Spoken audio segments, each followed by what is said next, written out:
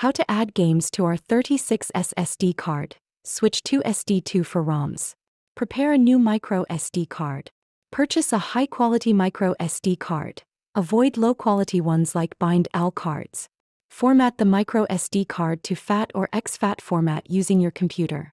Insert the micro SD card into the console. After formatting, eject the micro SD card from your computer. Insert it into the R36S console, then power on or reboot the console.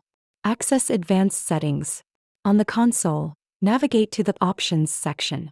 Select Advanced from the menu. Scroll to the bottom and choose Switch to SD2 for ROMs. This action will prepare the SD card and create necessary folders for storing games. Verify compatibility.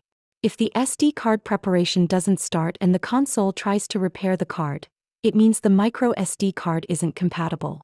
In that case, use a different card. Copy games to the SD card. Once the card is formatted, eject it from the console and insert it back into your computer.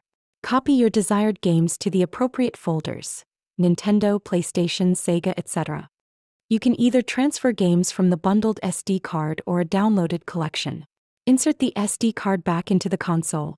After copying the games, eject the SD card from the computer and insert it into the console. Power on or reboot the console. Enjoy your game collection. Once the console boots up, you should see your entire game collection on the screen. Now you're ready to start playing and reliving your favorite retro games.